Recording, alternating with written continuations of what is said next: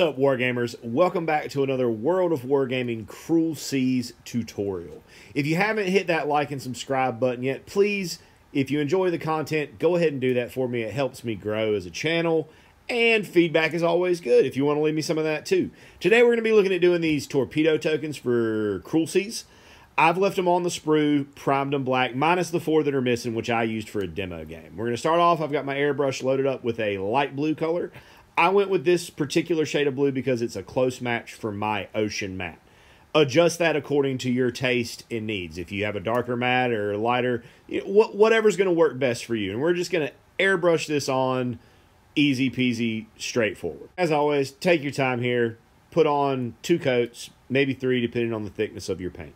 To catch some of the definition and the ripples and the waves on these tokens, we're going to go ahead and hit the whole thing with a wash of Drakenhof Nightshade from the Games Workshop range of paints and shades.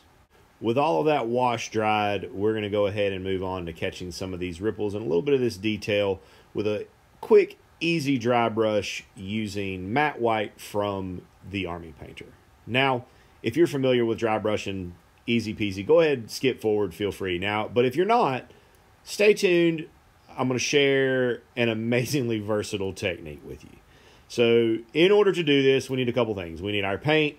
We need a kind of mussy, one of the messed up older brushes, preferably a thicker one. And we're going to need a towel. So what we want to do here is put some of our paint out. And then we're going to load up the brush. We want to make sure we get the bristles really, really, really saturated with our paint. Then we're going to take that over to our paper towel and give it a good thorough scrubbing. As Bob Ross would have once said, just go ahead, just beat the devil out of it. Just go ahead, really, really get in there, rub that paint out. And then we're going to start from the top and very lightly come over the top. With dry brushing, it's always best to do a little bit at a time. It's very easy to put more paint onto the surface.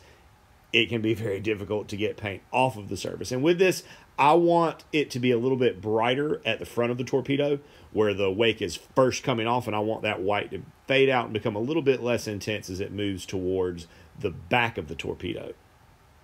And we're just going to repeat this process, slowly building up that color onto the surface until we've got all of our torpedoes finished.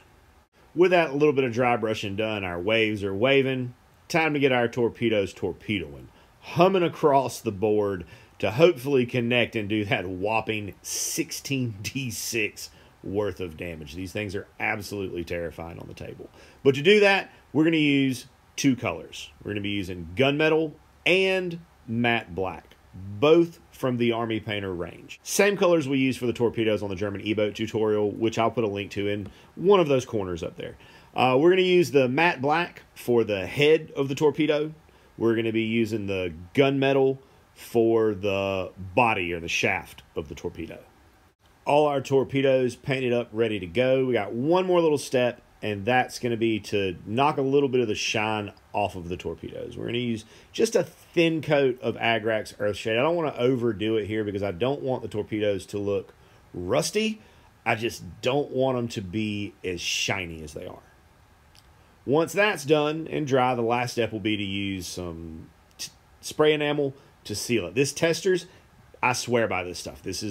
I've sprayed this stuff in conditions where I knew better than to be trying to seal models with 0 negative results. I've never had it fog a model or mist them up or anything like that. I've always gotten just primo perfect results for these. So I will leave these on the sprue while I spray them.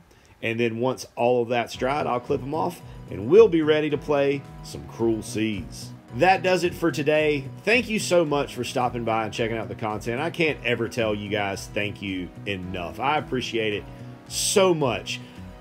I also appreciate it if you hit that like button, that subscribe button, that notification button, so you get alerts when I put out new content. As always, happy painting, and may the dice be forever in your favor.